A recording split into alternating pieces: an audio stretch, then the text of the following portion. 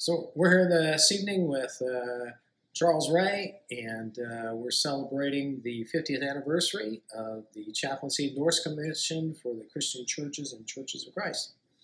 Admiral, as we think about the 50th anniversary, our theme is chaplains change lives.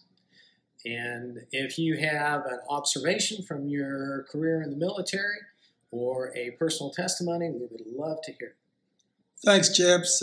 I'm really glad to talk about how chaplains change lives because they've changed my life and they've affected and changed the lives of hundreds, at least, of young coaches that I've served with over the years. And so, to be more specific, our chaplains, they are there when times are hard for our young people, whether it's been an operational mishap or something where there's been trauma, or when our young Coast Guard women and men have got troubles in their lives and they're far from home and they're young, and our chaplains are there to provide that person they can lean on in complete confidence and trust and know that they have their best interests at heart. And the best ones are really good at it. And I've had the great fortune to serve with some of the best ones.